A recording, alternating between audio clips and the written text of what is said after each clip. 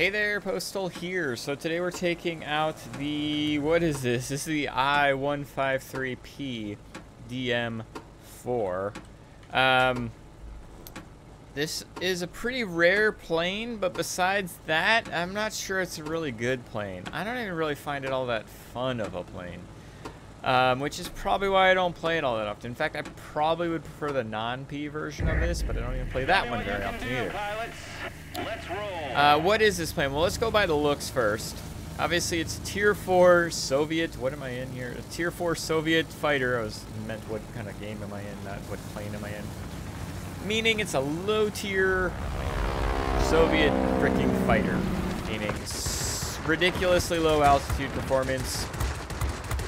Very piss-poor airspeed. Pretty darn good maneuverability, and you should if you've got a... nope, we've got piss-poor speed, so let's go over here. We're going to send everybody else there. So you've got that package. You should be used to that if you play any of the Tier 4 Soviet planes. I mean, that's them. Slow, bad altitude, maneuverable. And this one's got all those. You'd look at it and say, well, wait a second. You're telling me there's some freaking ramjets strapped to the bottom here. Isn't that going to give you, like, super-duper boost even for a couple seconds? No. No, not really at all. They look cool, but besides that, they don't do a dang thing. The nifty thing of this plane is you do get two 20mm cannons at Tier 4, which is actually pretty significant, right? But this plane is all about balancing out what you need balanced out. These guns overheat very, very quickly. This plane is a fighter, so it has pretty piss poor boost availability. And so your job when you're flying this plane is to balance those two things out as much as possible. You'll notice I'm almost never ever just holding down the trigger on this plane. And that's because at Tier 4 20mm cannons overheat incredibly quickly because there's just not a lot of them available, right? Unfortunately, unlike some other planes that might have 20mm cannons at this tier, there's no supplemental fire. There's no 30 caliber machine guns to go with it, right? And so it's literally all or nothing when it comes to that. Oh, hey, Hobbs. Nope, Hobbs.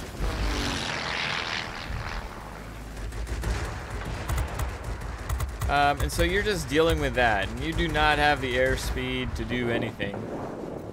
You certainly don't have the consistent firepower to do anything like what we want to do, and Hobbs is going to be coming after us here, clearly. Let's see what we can do. Oh, never mind, cool. Can we just go over here and attack this? Maybe? What do I have to look out for? Nothing. A Bristol 146, technically. Hell, they can almost certainly outmaneuver me. Maybe not. But either way. Oh, hello. And this is where I'm going to run into lack of airspeed coming to get me. Because that lack of airspeed is hampering my altitude performance even more than it already is. We're lucky that Chris is turning with us here, because he shouldn't be, but we'll take that. Let's go ahead and see if we can knock this guy out. Cool, cool, cool. Alright, so we've got all this stuff. Alright, so... Nope. Double nope. This plane is so weak as far as like ability to take a hit, it just can't take a hit. And not that you expect your fighters to be like super super sturdy. But this plane is especially weak in that regard. Oh, flip. 1 HP. That would piss me off if I was this guy. See, I've overheated my cannons. Yep, there comes Chris. 1 HP will do it.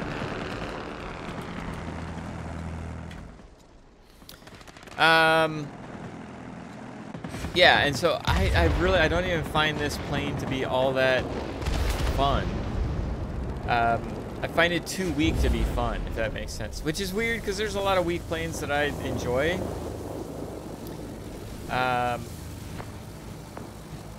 But I'd honestly rather have the I-153 without the P. The machine guns on that, you just hold them down for your entirety of your lifespan. Yeah, they do less damage, but you don't have to. They do less damage on paper, but I feel like they do the same damage as these do because these guns are going to be overheating every so often. Let's see if we can't. Oh, I was going to say, man, we flipped that quick. And I'm going to try to get this garrison over here, too. On top of all that kind of shenanigans. I kind of don't want to be shot by this. Can I knock this out? I mean, it's on fire, so it'll eventually die anyway now. It's just how quickly will it die. Oh, heavy fighter inbound. Heavy fighter inbound. I can't take the hits, man. Apparently I can't give them either. This is what I'm talking about. Like, yeah, these guns hit hard for tier 4, but it's getting them to actually hit that can be the frustrating part.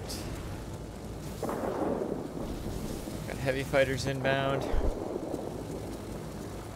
So for all intents and purposes, I'd honestly clearly rather have a BF-109B and all that kind of stuff. So it's a fine plane. It's just not a particularly strong plane. We're about to get air supremacy, aren't we? We have complete control of the skies. Way to go. The answer is yes. Is this guy AFK? Oh, he's advertising. Well, apparently we're not able to get Virgin Mobile. Are they still around in the US? I don't even know. We're gonna get our candy canes. Yeah, he died and then quit. Alright, cool. Let's see if we can get to the center. And here's the thing, like, oh cool. Got these rocket boosts to get me up to a decent speed for 2 seconds, and then, you know, Soviet plane. So you lose all that speed almost instantaneously. Let's get down to you know, super low altitude that my plane wants to be at. You any longer. The storm is too heavy. Do you copy? Over. And let's see if we can't take advantage of that. Oh, my gun's overheated.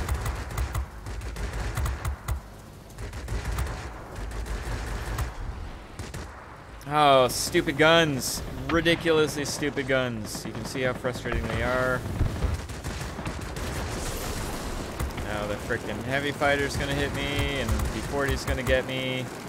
There's the exact situation that's frustrating. Yeah, I probably shouldn't have gone after him. I obviously should not have gone after him.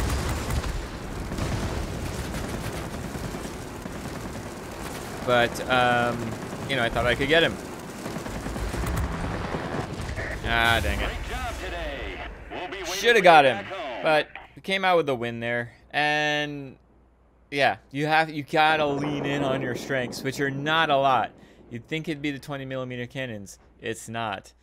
You'd think it'd be having those freaking rocket boosters underneath the wings. It's not. Your strength is in your maneuverability. And with that strength, you're a dime a dozen at tier 4. Let's head on back. Growing out my winter coat. Right now it just looks like gray skin. But eventually it'll be, you know, it'll be full and good. All right, so I know I'm ragging on this plane. I don't find it all that enjoyable. That being said, it's still a free tier 4 premium plane, and it's not a weak one. It's just there's a lot that has to be done to make it a viable one. On top of that, furthermore, I don't have my plane specialized, but because this plane is premium plane, we'll look at the benefits you get with them. So overall, we had a pretty darn good game there, all things considered. Had a lot of support from the XFL1, so let's not, you know, put this all on me. If you ever run into Hobbs, he's one of my clanmates, and he knows what he's doing, right? He was in the XP44. He didn't try to turn fight with me. He kept boosting on because he knows I can outturn him. Chris got tricky there. The first engagement, we turn fight.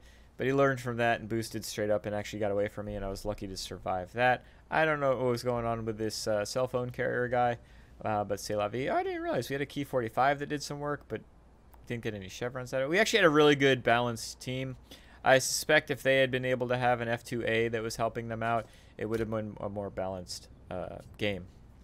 That being said, let's go back to the plane, the I-153P.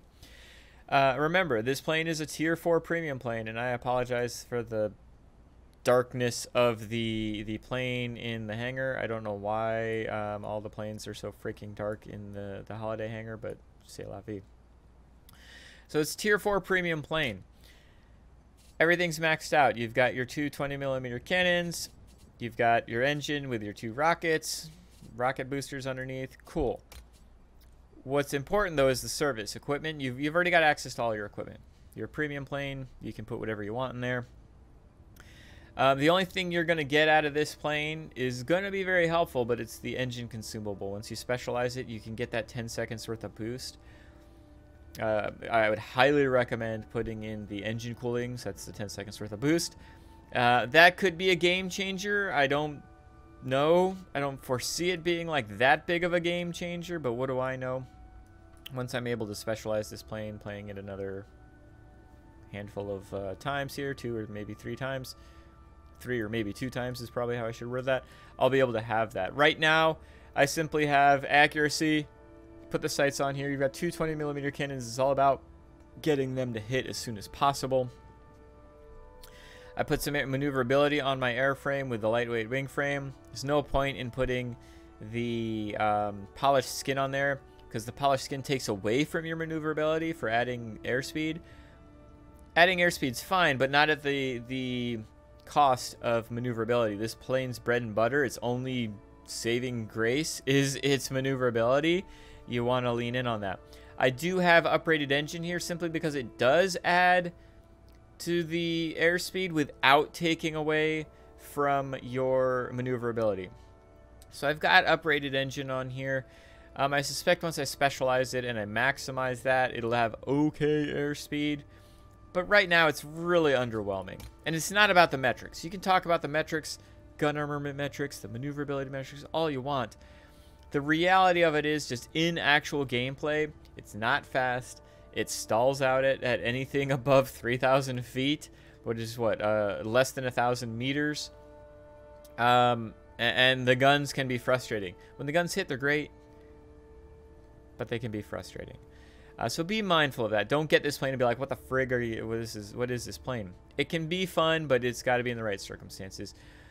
The other aspect that we haven't even talked about is because you're Tier 4, there's a lot of Tier 5 planes out there, and so there's a lot of Tier 5 matches you're put in. I can't tell you the last time I was in a Tier 5 match in this plane. Certainly not streaming when I streamed on Friday. No, I'm sorry, Wednesday. And certainly not today looking for a recording. They've all been Tier 5 battles. It just kind of is what it is. The last perk, though, being a premium plane, I've got my LA-15 pilot in here. So this is like my best fighter pilot. He's got Marksman 2 on here. He's got battle tested, which helps the chance of injury. He's got my aerodynamics expert. He's got aerobatics expert. So, you know, he's maximizing all that. Once I get an extra point, I'm going to change out battle tested for resilience.